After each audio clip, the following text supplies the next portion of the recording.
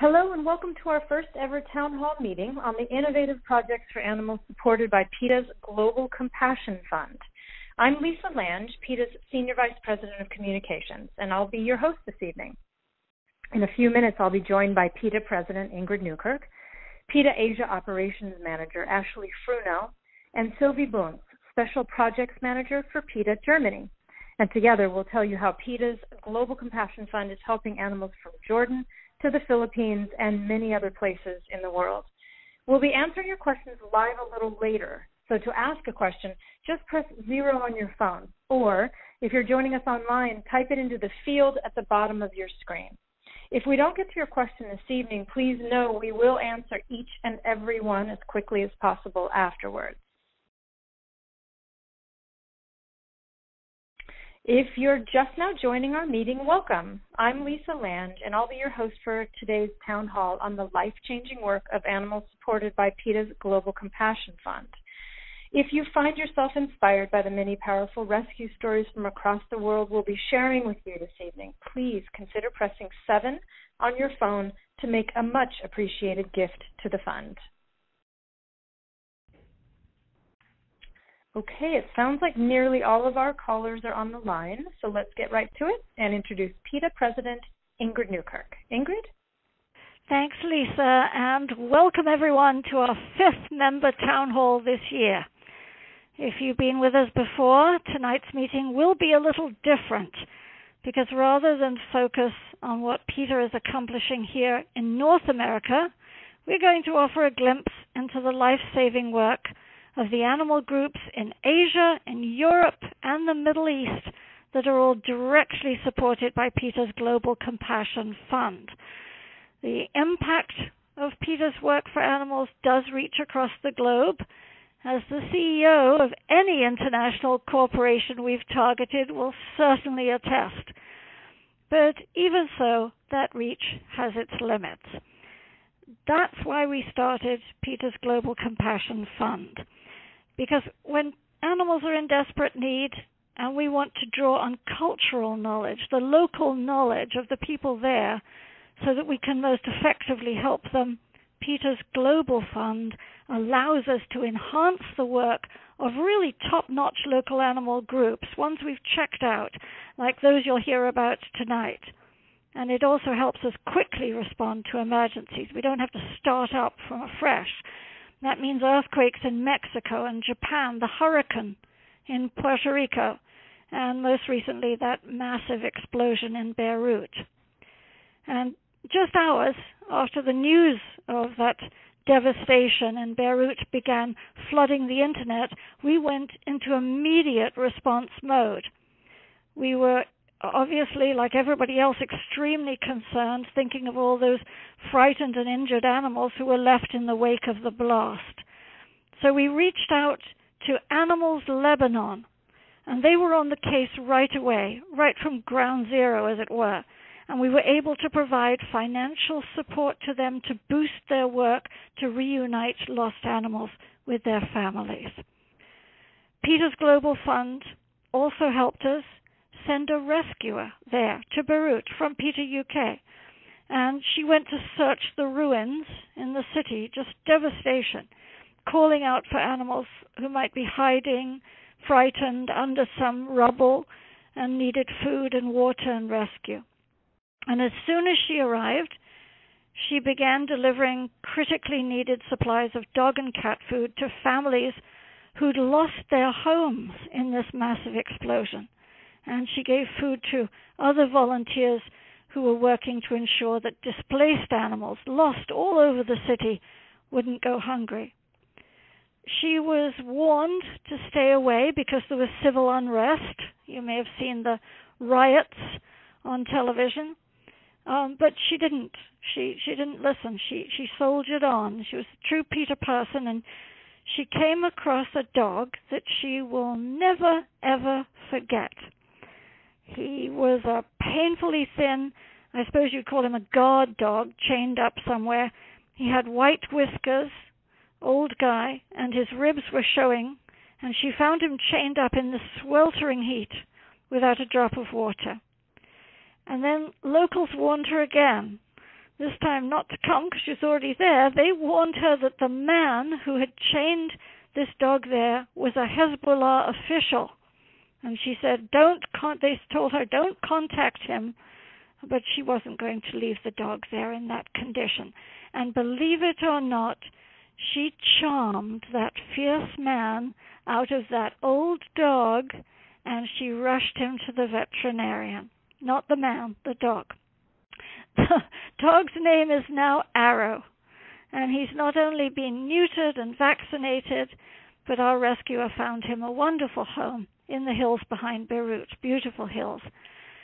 If you're watching online, you can see the look of joy on Arrow's face as he starts settling into his new, I suppose, carefree life. First time ever. So on another day, our rescuer was combing through the rubble, and she spotted something moving. It was a shell-shocked young chicken, moving very slowly and awkwardly.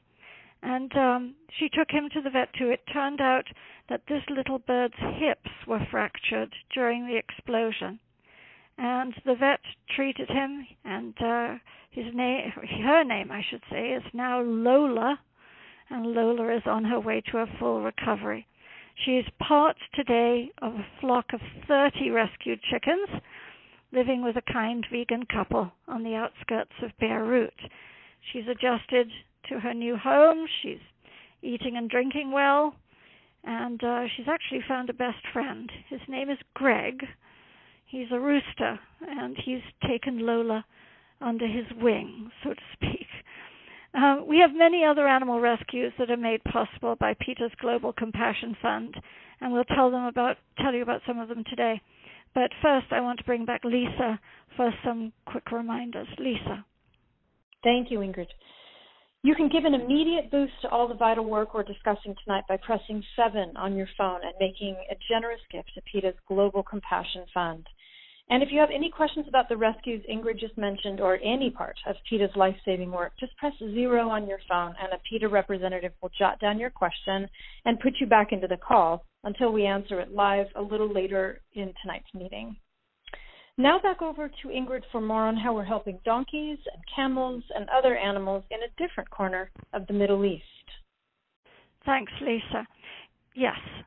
Well, the work that PETA's Global Compassion Fund is supporting today includes work in the ancient city of Petra, Jordan.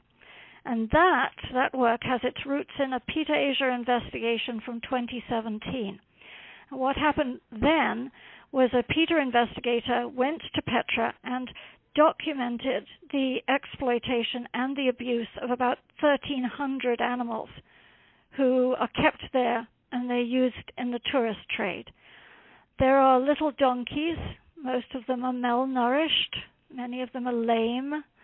And they're being forced to climb, or they were being forced to climb, up 900 crumbling stone steps to the very top where there's a monastery in Petra that the tourists want to see.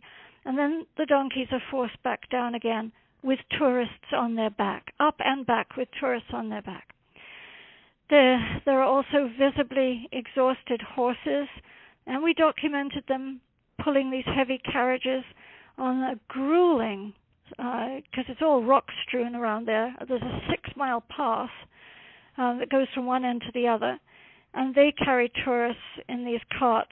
They go back and forth 5 or more times a day, every single day. Usually they're not getting water. Water is a scarce commodity there. And they're often not even parked, as it were, in the shade so that they can cool off from this absolutely scorching desert sun when they're not being used. We also found camels at Petra, and some suffered from fly-infested open wounds, and they could be seen and they could be heard crying out as their mouths were forcibly bound shut by their handlers. And then there are the children. They have nothing to do in Petra, so their amusement is the animals, and they would smash rocks on the animals' heads or beat them with whips or throw stones at them. And children have even thrown pregnant horses off a cliff. They tied a dog to a donkey's tail so that she was dragged, panicking, biting and screaming through the dust. That's their form of amusement. And we saw donkeys and horses being cracked across the skull for being slow. They were jabbed with pointed sticks that left wounds, and they were smacked very, very hard with chains and whips. We filmed ropes encrusted with blood that had dug into the animals' necks, and between rides we saw animals were tied up so tightly they couldn't even sit down. So back then in 2017, we went to local authorities with these findings, and they pledged that they would improve conditions for all working animals and they would stop this wanton abuse. They would put the kids back in school. But it was a joke, because when a PETA eyewitness returned to Petra the next year, 2018, nothing had changed, nothing. So we couldn't walk away. We had to do something. Neither the Bedouin, who run the place basically, nor the government were going to listen to any effort to stop the use of animals. And that's what ultimately needs to happen. The animals have to disappear. So what we did is we sent veterinarians there, and we opened a makeshift clinic. And that all was because of PETA's Global Compassion Fund. Couldn't have done it without it. We created indoor spaces for exams and for treatment.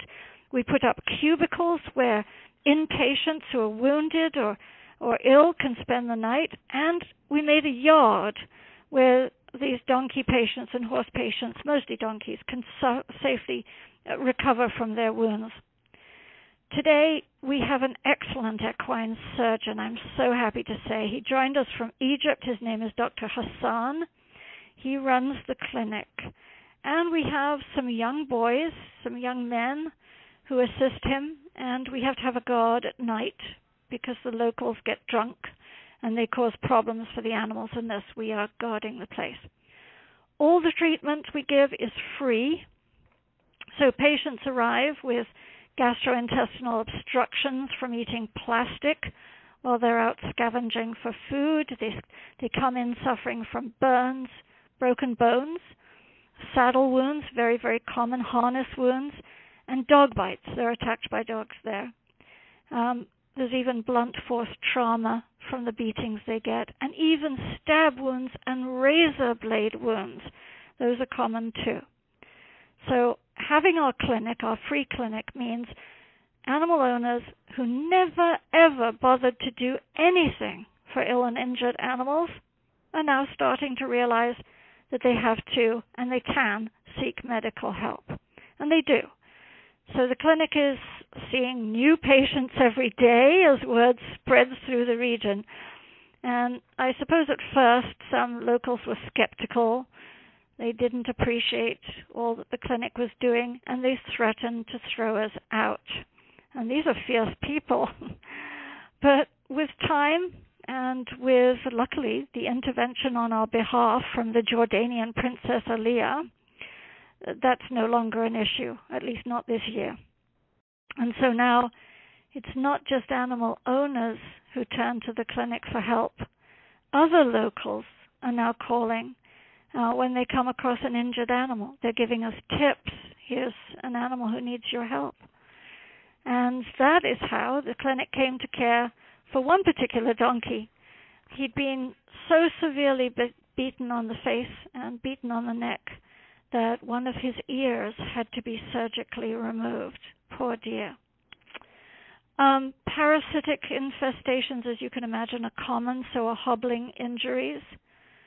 Donkeys and other animals are tied around the hocks, their ankles, to a stationary object, or they have both their front legs tied together, sometimes with wire, to prevent them from wandering away. And there are very painful consequences to this foolish act. The clinic treated one young donkey for hobbling wounds that were so deep that his tendons in his leg were permanently damaged. Dr. Hassan has saved him. He's still undergoing treatment, but the clinic has expert staff and he's comfortable. What can I say? Many donkeys and horses arrive with painful face wounds, and these are caused by halters that, if you've seen a halter, I mean, it should all be fabric. These are metal chains made into halters that go around the animals' faces. So the clinic went to great lengths to import, when we could, 150 fabric halters, and they were distributed. They flew out of Dr. Hassan's hands.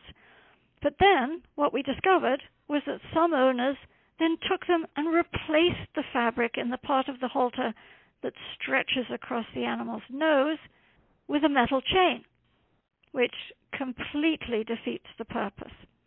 So now the clinic team has to require that these owners either remove those chains that eat into the animals' faces, or they return the cruelly modified halters. So you can see there are challenges.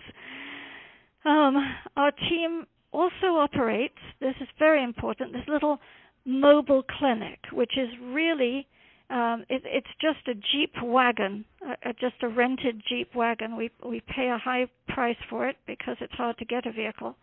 And that goes out to reach animals down in gorges that surround the site. This is hugely rocky terrain.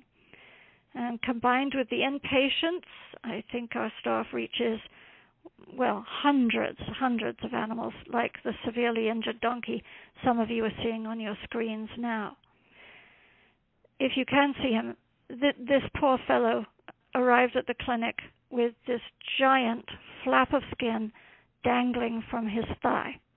He was basically stripped of his skin. Only he knows how it was torn off. We do not. But he was in terrible pain. And the injury had clearly gone untreated for a long time, so long, in fact, that his skin had died by the time he reached the clinic. And Dr. Hassan had to perform reconstructive surgery on him. He has a long road to recovery ahead, but he's already beginning to heal really well, and we're very proud. Pandemic lockdowns, military checkpoints, all these things make seeing patients a challenge, especially when the emergency calls come in after hours during the curfew. And the curfew has been very strict there, but we get around it somehow. And remember, we have no x-ray machine, no anesthesia machine, no real ambulance, and it's very hard to get supplies because you can't import them anymore due to the pandemic. So we do have to pay top dollar for the things that we absolutely need to get these animals back in shape. We have only the basics, but by golly, we make it work.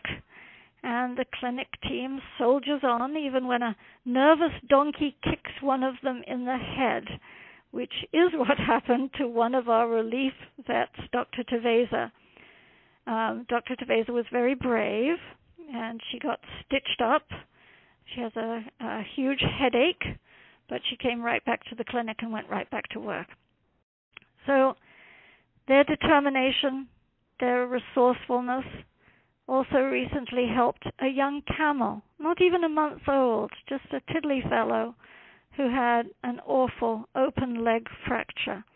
They worked, our staff, very quickly and very carefully in the desert sand, not the ideal treatment area, to clean the young camel's wound, and they set the brake.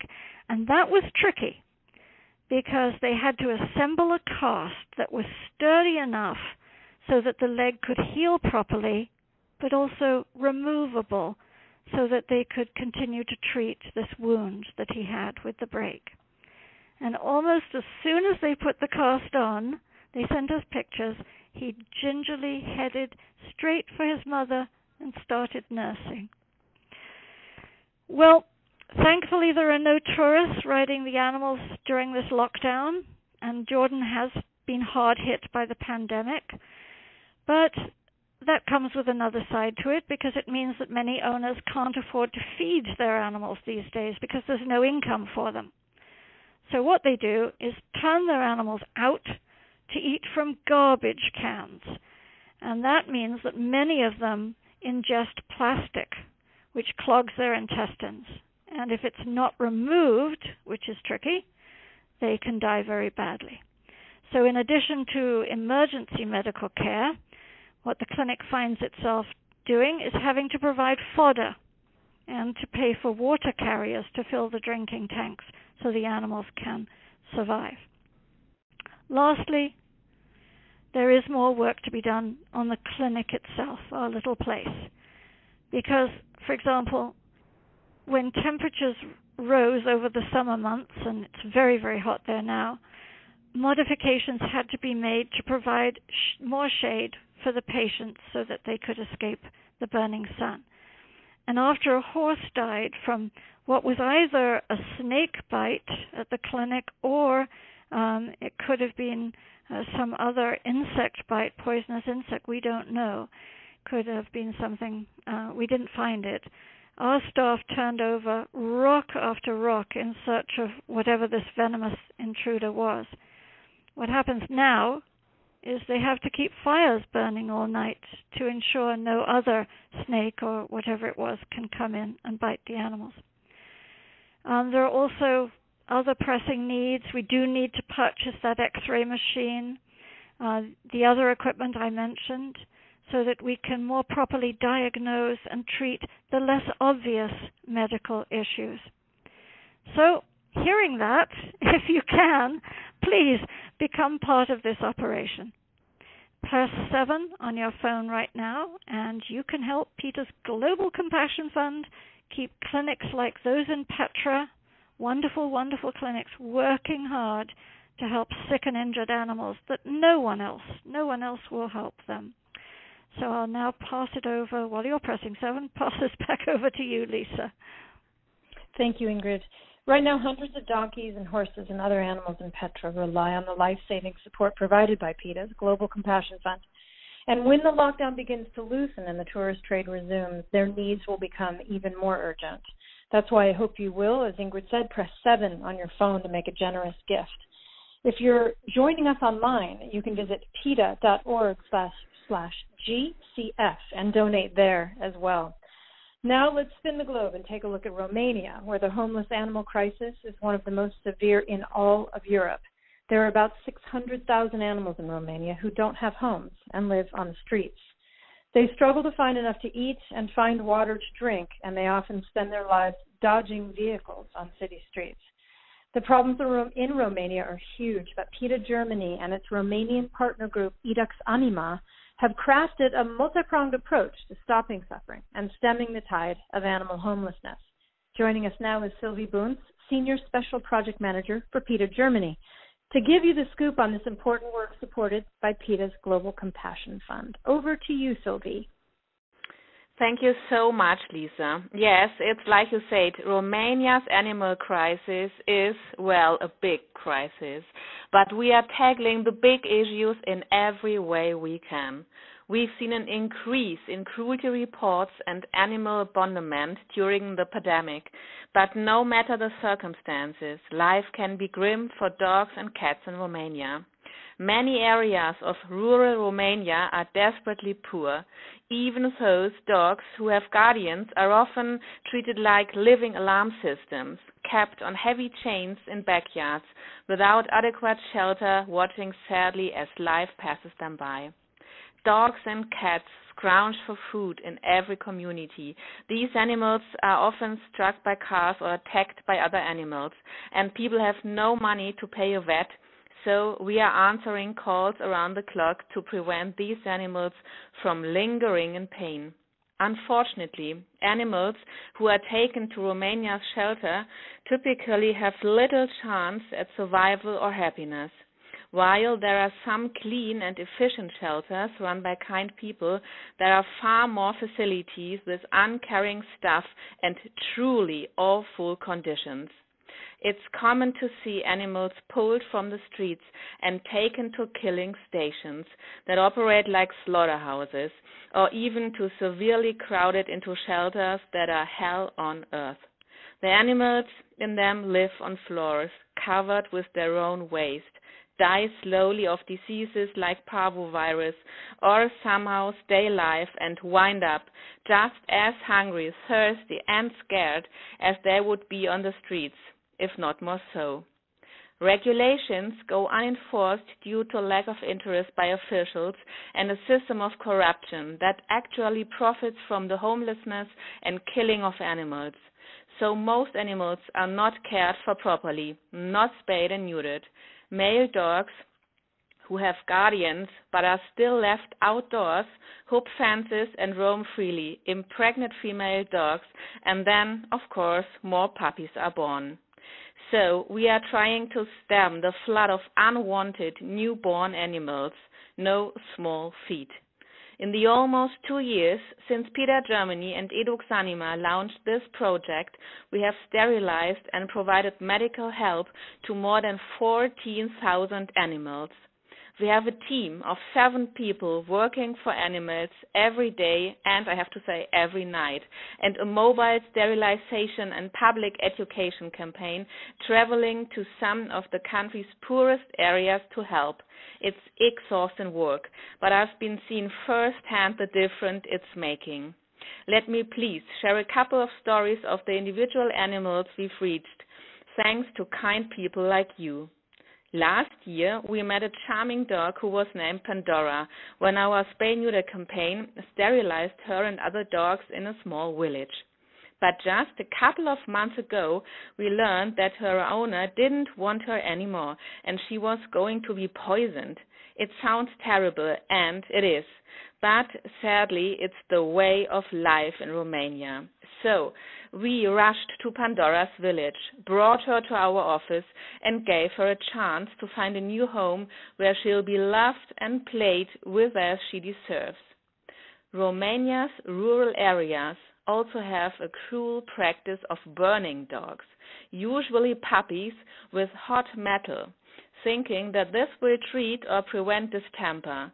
Our team learned that one young dog in Titesti who had received this treatment was suffering from a bloody, festering discharge from her nose. All 6 of her siblings had died before we arrived, but we were able to provide her with veterinary care and give her a whole new lease of life. I'm sure you understand why it's so vital that we provide help in areas like these. Before the coronavirus pandemic, PETA Germany and Eduxanima traveled from home to home, village to village, with leaflets to announce our upcoming free services. People would go to the city centers with their companion animals, and we would perform surgeries, give vaccinations, provide vet care, and make sure that animals are registered. Covered has made our working conditions very difficult, so we've been limited to working with open veterinary clinics and makeshift locations, but we won't stop. Yes, the pandemic has led to a greater abandonment of animals as their guardians face financial troubles too. So, while our work is harder than ever, it's also much more important that we provide low-cost care, deliver food to keep animals' bowls full, and do all we can to reach those in need. So, we are spreading kindness at every level. We work with majors and local law enforcement when we travel from town to town, and everywhere we go, we enter the schools, teaching the teachers, who then in turn teach the children to have empathy for all beings. I am thrilled to report that we have succeeded in making human education and treatment of animals a mandatory class in the regions where we operate. Even more importantly, the children take home what they learn and share it with their parents and grandparents, influencing their whole families and helping us to bring truly sustainable change for animals. We face challenges to our education work because of COVID, of course, but we have been offering online resources and other fun activities for children to keep them learning about kindness. When lockdowns were at their strictest, we were able to convince the government to allow senior citizens to leave their home twice a day to walk their 4-legged friends. You can imagine how uncomfortable that would be for any animal stuck at home, only able to relieve themselves once a day. Of course, many dogs are always outside, particularly the sad ones who spend their days chained up exposed to extreme summer heat and freezing winter winds. That's why we have started delivering sturdy dog houses to these dogs, literally the difference between life and death for them. We replace heavy chains with lighter tie-outs so they can move more freely and try to convince their owners to bring them indoors to live more happily with the rest of the family. We need all the support we can get to build more dog houses and offer other resources. So if you can make a donation to PETA's Global Compassion Fund tonight by pressing 7 on your phone, I know our animal friends would be truly grateful. I wish I could share many more stories with you, but I'll close with this one. In June 2019 in Philadelphia, our team met and treated a sweet and playful puppy who was suffering from a severe case of mange. Just weeks ago, we were back in Philadelphia with our spay-neuter campaign when a special patient turned up again. That same puppy was now back to be neutered. It's wonderful to be reunited with the animal friends we've made, but more importantly, it's a sign of how much we are changing guardians' hearts, that they continue to come back and spread the word about our work. Our campaigns are very expensive, and we are so lucky to work alongside good-hearted, competent people. So, to those of you who are donating to PETA's Global Compassion Fund and helping us change lives in Romania, thank you from the bottom of my heart, or to say it in Romanian, mulțumesc din suflet. Yes, a huge thank you to everyone who has supported this work in the past, to everyone who's pressing 7 or giving online tonight. And thank you so much, Sylvie, where it's 3 a.m. where you're speaking to us, for the terrific impact your team and Edux Anima are making. One last reminder that Sylvie, Ingrid, and Ashley, who you'll meet in just a moment, will be answering all of your questions about the work we're discussing towards the end of tonight's meeting. To ask yours, just press 0 on your phone at any time. Now, let's bring back Ingrid to fill us in on how PETA's Global Fund is strengthening an organization you may be familiar with that's helping thousands of animals in India. Ingrid? Thank you, and I am just blown away with the pictures I see of Sylvie's work in Germany and Romania. If you're a regular attendee of our town halls, you've heard me talk about Animal Rahat, the organization I founded in Maharashtra, India, in 2003. And it provides relief to working horses and working bullets, lots of other animals. The scope of this work has grown tremendously in the last few years, and thanks to many who are listening tonight and who support PETA's Global Compassion Fund. I'll give you a few examples, and there are many of them, but today we'll talk about a few. Today, Animal Rahat operates 4 animal welfare units, and each has a well-stocked ambulance, a team of animal care experts, and a scout on a motorbike. The teams rescue and they provide medical care to animals of all kinds. The scouts go out and they look for animals in trouble, and they find them. Dogs with their heads stuck in large jars. These are the jars that the roadside stands use to put sweets and things in, and when they're empty, they throw them out. Dogs get their heads stuck in them. They find animals who've fallen down deep wells. You've probably seen the pictures. They're all over the whole state of Maharashtra. And they find monkeys who have been electrocuted on live wires, which is another common Indian calamity. They rescue tiny baby birds whose nests have been destroyed, and they work to release elephants held in chains, abused in temples, another local atrocity. Our teams conduct extensive community outreach, including a humane education program like the one Sylvie talked about in Romania, that teaches school children to empathize with animals, and then those children go on to do things like remove the nose ropes from their families' bulls' noses that are so uncomfortable and awful, or get parrots out of cages in the market. Really lovely, lovely children. And staff are reaching out to temple priests. They're convincing them to help us by telling villagers they're not going to get an extra blessing if they force already exhausted working bullocks to haul carts loaded with families and belongings hundreds of miles to the Chinchali Fair, which is this annual goddess festival in the region. People go there to be blessed. Every year, Animal Rahat improves the lives of more than 20,000 donkeys and bullocks and ponies and other working animals, each one a wonderful individual who needed our help.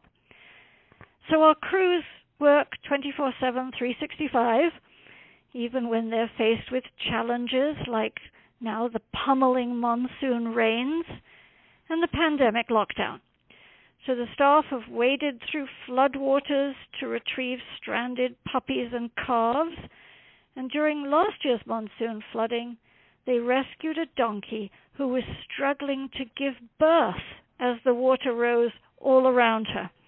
So only because of Animal Rahat, instead of drowning, both the mother and the baby survived. When India went into lockdown, local authorities thankfully recognized that Animal Rahat's work was essential, and they gave them special permission to operate. And this has allowed the team to feed hundreds of starving animals, the ones who usually ordinarily depend on handouts from shops or restaurants, passers-by, railroad passengers. Those are what they used to depend on to survive, but all those things have been lost.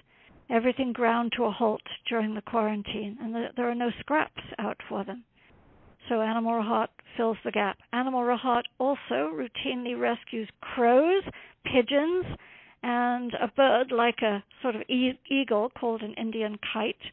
These are birds who become entangled in netting or kite string, and the team is often called to collect wildlife like civet cats, even snakes who found their way into homes or businesses, and they get them out and release them back into their natural environment. So Animal Rahat's team has a talent. It is especially trained in rappelling so that they can expertly rescue animals trapped in those deep wells throughout rural India. They've hoisted up bullocks, kittens, dogs, and all manner of animals from these hideous man-made hazards, and that has spared them from drowning or simply starving to death. And our team treats injuries that they may have sustained during the fall before returning them to guardians or to their forest homes or to their villages. Those watching online should be seeing right now an image of a baby jackal that the team found, precariously perched on this teeny ledge just above the waterline in this 80 feet deep well. And what must have happened is he must have tumbled over the edge, a terrifying experience, just falling and falling until he splashed into the dark water below, and then he would just be waiting, wet, scared, alone, until our team came along and rescued him. And if they hadn't come along, for him and countless other animals, you know what would have happened. So Animal Rahat really does spell the difference between life and death. Then there are other animals like Champy, whose story I love. People magazine told his story as an exclusive, and you can watch a video of him on the front of Animal Rahat's website right now. Animal Rahat staff spotted this poor little dog, Champy, hopelessly stuck in the gutter. She was adhered to the pavement with fresh tar that covered her entire left side, all four of her legs, both ears just smashed down into the tar. She would never have been able to pull herself free on her own and would surely have died right where she was lying among the trash on the side of the road if they hadn't spotted her. They sedated her, carefully freed her from the pavement, and immediately began what was a days and days long process of removing the remaining tar using vegetable oil, coconut oil, patiently, gently working this into her skin until all the tar was gone. So Animal Rahat vaccinated and spayed Champy. Everybody they touch is sterilized. And today she is thriving. She's in a new home. She's become fast friends with the chickens and the other animals who live in that household. And then there is the organization's groundbreaking mechanization programs, which you know about, I think, most of you. And Animal Rahat's brick kiln mechanization project has already rescued more than 200 donkeys from back-breaking labor. And they've retired more than 150 donkeys to our partner sanctuary in the Nilgiri Hills. This is a very beautiful, quiet place, far removed from the bustle of India's busy, busy cities.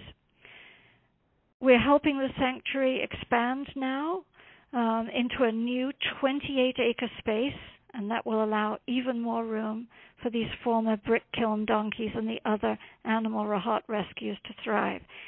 It's a massive undertaking. It requires leopard-proofing the donkeys' enclosures because the big cats try to take a donkey at night and we won't let them. And it involves putting up elephant-proof fencing around the perimeter so that the elephants don't barge through there in the day. And, of course, again, work's complicated by the arrival of the monsoon and the lockdown restrictions that shut down markets and borders and so on, which means it's extremely difficult to get necessary supplies on time. But we're making great progress, so despite all that, we're succeeding. Let me tell you about Ramba. Ramba is one of the donkeys who was formerly forced to work in a brick kiln and now lives in our Nilgiri sister sanctuary. And there with her is her daughter Bawari, because Bawari was born just days before her mother Ramba was rescued.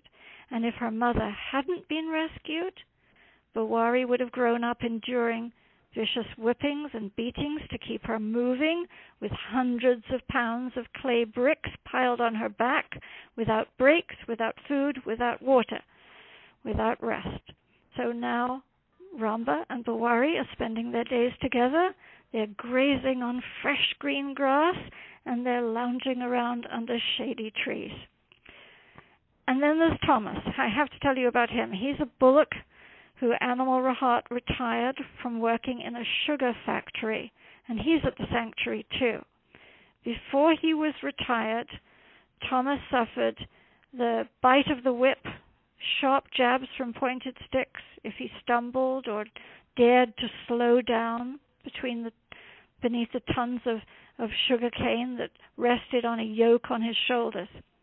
He was one of 17,000 bullocks who have been retired from abuse at sugarcane factories because Animal Rahat helped the factories replace the bullocks with tractors. So Thomas is thriving in his new life, where the only sugarcane he ever sees comes in the form of jaggery. Jaggery is this sweet treat that he gets to enjoy when we have sanctuary celebrations. Thomas also loves to be groomed. He gets groomed every day, and he really enjoys affection from his caretakers. He plays, he relaxes with his friends like Rausha, who is one of the first bullocks Animal Rahat ever retired from the sugar industry. The sanctuary is also the new home of 5 more ponies who have been forced, they had been forced to haul these 2-wheeled carts called tongas through the noisy and congested and polluted city streets. These carts are heavy on their own, but when they're overloaded well beyond the weight that a pony's back is meant to bear, there's trouble. So the rescued ponies, which are Roshane, Bulamama, Muskan, Salu, and Roshan, all worked for years under those conditions, but today that's all behind them, thanks to Animal Rahat. They run and they play. You can see them on the website. They're just trotting around with other sanctuary residents and rolling in the sand pit or rolling in the grass. We have a 10-acre sanctuary, and there the ponies joined a community of nearly 100 other rescued and retired residents. Those are bulls, horses, camels, buffaloes, dogs, sheep, and other ponies. Some were even rescued from circuses, or they were found abandoned, woefully neglected, as in the case of Mina. She's a beautiful cow, and what we found was her horns had curled and grown right around and back into her face, and her rumen, her stomach, had over 113 pounds of plastic inside it. So if we hadn't found her, there would be no Mina.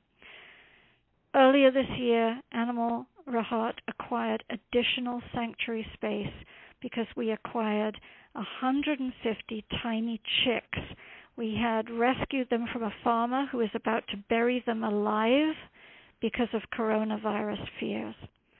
They have a sanctuary annex now. It has a large indoor area for them to eat and sleep, and lots of outdoor space where they can scratch in the dirt.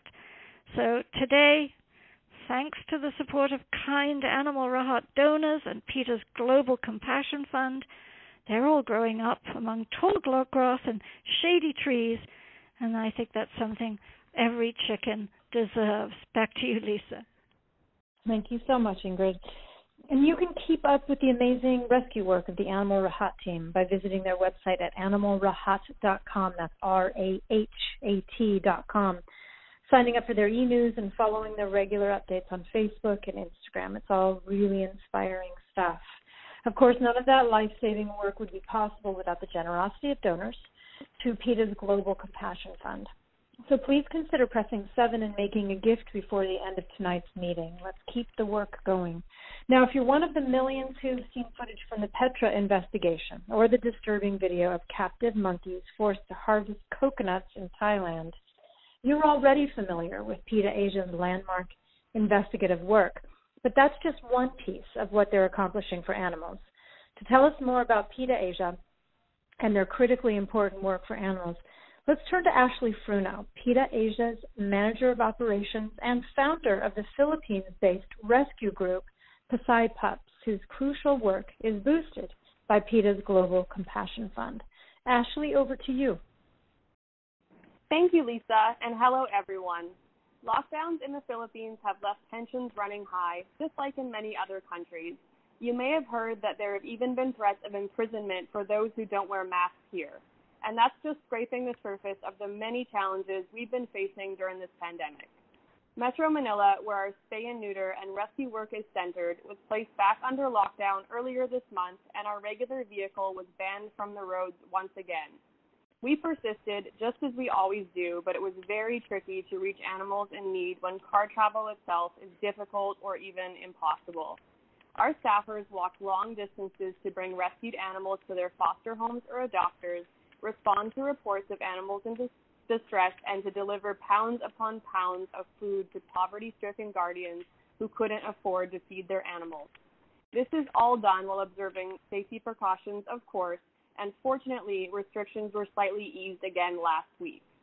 We're processing a flood of adoption applications and responding to reports of animal emergencies around the clock every single day. We're today helping countless homeless animals who remain vulnerable to starvation, parasites, and injuries, even on empty streets. We delivered almost 6,000 pounds of animal food to humans living in deep poverty at Manila's Sargento Mariano Cemetery, and we've been given even more food, 2,000 plus pounds, in fact, of food to families who've lost income during the pandemic as well, so they can continue to feed their cats and dogs. We've also rushed out media advisories to debunk myths about the coronavirus and companion animals. PETA Asia is no stranger to logistical issues or even disastrous circumstances. What seems like a lifetime ago back in January, when the coronavirus crisis was still quietly brewing, we were the first animal group responding to the devastating eruption of the Philippines Taal volcano. Taal is an isolated island where most of the residents live in severe poverty. Before the volcano erupted, Global Compassion Fund donors helped us send a team of veterinarians to the island 4 times a year so we could tend to hundreds of overworked, undernourished, and utterly miserable horses who were forced to ferry tourists up and down the volcano every day. Our vets treated badly infected wounds and potentially deadly conditions like colic. They provided routine hoof trims and parasite prevention, fed and vaccinated homeless dogs, and educated owners about compassionate animal care practices. Many of these horses were known only by their numbers. They didn't even have names, but of course we recognized them as cherished individuals and offered them as much affection and care as we could. So as you can imagine, it was absolutely heartbreaking when we first landed on Taal immediately after the eruption, and we saw the rotting bodies of many of these horses alongside cows and other animals who'd become buried under a thick layer of ash. But of course we never gave up hope, because there were still hungry and frightened animals cowering amongst the ash and debris, taking refuge in ruined buildings and desperately waiting for our help. The chance of further eruptions meant that our rescue team literally risked our lives every single day to reach those survivors, but we weren't going to leave anyone behind. Despite the hazardous conditions and constant bureaucratic obstacles, PETA Asia made daily trips back and forth to the evacuation zone on Taal Island. We arrived in boats packed with food and veterinary supplies. We administered emergency care and pulled surviving animals to safety, and when we prepared to leave for the day, we set out piles of food for those animals who were too scared by their ordeal and trauma to come near us. Every day, we left with boats full of rescued animals. One of those animals was my friend Pedro, whose leg was so hopelessly entangled in vines that he'd probably have died in the choking ash if we hadn't found him. We followed Pedro's cries to find him dehydrated, starving, and suffering from gangrene, but luckily we were able to carefully untangle his leg, carry him down the side of the mountain, and ferry him across the lake for veterinary care. Today, Pedro has a much safer and happier life indoors with a family who cherishes him. You might have already heard about another uplifting Taal rescue story, a dog named Palakatik, who became somewhat of an internet sensation during the Taal chaos. Whenever we visited the volcano to treat horses, we'd call for her from the boat and she'd come scampering to greet the team and follow us absolutely everywhere. After the eruption, our rescue team feared the worst for Palakatik, not knowing if we'd find her dead or alive. But as soon as we set foot on the island, we called out for her all the same. You can imagine our amazement and sheer relief when Palakatik came bounding through the ash, overjoyed to see our friendly faces. I think I can safely say we were all holding back tears at that happy moment, and if you haven't seen it yet, you can view the video of her rescue on our website. But first, grab the tissues. The team gave Palakatik food, water, and lots of cuddles. Today, she has a soft bed to sleep in and the affection that every dog deserves.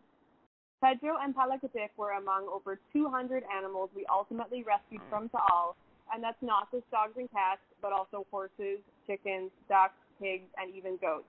We've now found wonderful adoptive homes for over 100 of these animals and returned many others to their families. And we're still going full steam ahead with our sterilization, vaccination, and education programs so that we can reach many other animals in impoverished areas of the Philippines. The impact of this work can't be overstated because spaying and neutering, as you know, is the single most effective way to prevent countless unwanted animals from being born into tragedy and suffering. Our emergency work, our spay and neuter and vet clinics, and the many other vital campaigns supported by PETA's Global Compassion Fund, none of that comes cheap. PETA Asia has held fun events like Coffee for Cats and Pints for Pups to raise awareness and funds for our work in the past, and in recent months especially, we've been overwhelmed by an outpouring of support, whether through monetary gifts or donations of necessities like hundreds of pounds of animal food. But we do have more opportunities to help animals than we have resources. So thank you to everyone who has made gifts to PETA Asia or PETA's Global Compassion Fund, and my personal thanks to each of you who pressed 7 on your phone to donate during tonight's town hall. Back to you, Lisa. Thank you so much, Ashley, for all you and your team are doing for animals in the Philippines. If you haven't already, please do give as generously as you can before we end tonight's meeting by pressing 7 on your phone or visiting PETA.org/GCF and help power all of the life-saving rescue work we've talked about this evening. Thank you. I'd just like to say thank you to a few special people who are really coming through. There are more of you, but Joseph Roanoke, $500. Thank you. Bless your heart. Molly Riverdale, $250. Syed. Hi, Syed. I know you. $500. Corrine in Oregon, $1,000. This is just wonderful. This all translates into absolute joy for animals. Katie in Taos, Taos, New Mexico, $500. Thank you, Elizabeth in New York. $50 a month. That's a wonderful thing to give monthly. That gives us a real stability for our programs for the Global Compassion Fund. Kathy in Oregon, $500. Thank you so much. Nancy, Calgary, $1,000. Many, many thanks. Rachel and Peter in Houston, $700 in memory of Jenny Woods, who is a staff member we lost and who loved all these programs. She was with us for 31 years. So thank you all very, very much. This is tremendous, and thank you for everybody else who is still pressing 7. We've got this critically important work in the Global Compassion Fund. We've got to keep it strong and ready to respond to future challenges whenever and wherever they occur. And with that, Lisa, we've got to dash to some questions. Please. Yes. We have time for about 1 or 2, but we will answer all of them tonight. So let's get to it. There is a live question, I think, from someone in Boulder. Yes, hello. This is Michelle. Thank you. Are there other places PETA is working to help donkeys other than in India and Jordan? I'll take that if you like. Yes, absolutely. I mean, donkeys are so abused all over the world. There's no shortage. We've been working to try to stop, and we have closed down some places that are killing donkeys to use their skin in traditional Chinese medicine. The skin is boiled down after the donkeys are bludgeoned to death. This is all hideous to hear, but it goes on and we have to stop it. So we've been working on that. We're also working on the Greek island of Santorini. And Sylvie, who has probably left us to go to sleep now, could tell you more about that because she's helping with it. But in Santorini, the donkeys are also made to go up lots and lots of stone steps with tourists on their backs who get off the ships below. And we are absolutely ruining that trade with everything we can think of to do, leafleting on the ferry, taking out advertisements, getting stars involved, talking to the mayor, you name it. So I'm racing through this so we can get to another question. But yes, and all over India, from the ones who are picking up sand, they used to haul sand out of riverbanks. We got a lot of those released to us. So yeah, donkeys are definitely on our radar in many parts of the world. Thank you so much for asking that question, and thank you again to everybody for supporting rescuing donkeys. I'm going to take a quick question from the web, and that is, it's very timely. What is PETA doing to prepare for the impact of Hurricane Laura? So I'll go through this very quickly, but with all hurricanes, especially those where with hurricanes, of course, we have notice. And so as soon as we know there's a hurricane or a storm brewing, we contact local media. We run PSAs reminding people that not to abandon their animals and exactly what to do to make sure their animals are safe. Always take them with them, make sure their tags are up to date, never leave an animal chained or crated where they will drown. Then not only is it cruel, but it is illegal. So while one of our departments is doing that, our team who works on rescues in the United States gets in touch with all of those on the ground to find out exactly what is needed. And the good news in the case of Laura, and again, I'm cutting through this very quickly, is that unlike with Hurricane Katrina, folks on the ground were very ready for this. And we understand from the rescuers there and the groups we're working with that animals are this time allowed in many of the shelters. So people are able to travel to the shelters with their animals, which is making for a much more safe situation than we've had in the past. We all remember the horrors of Katrina.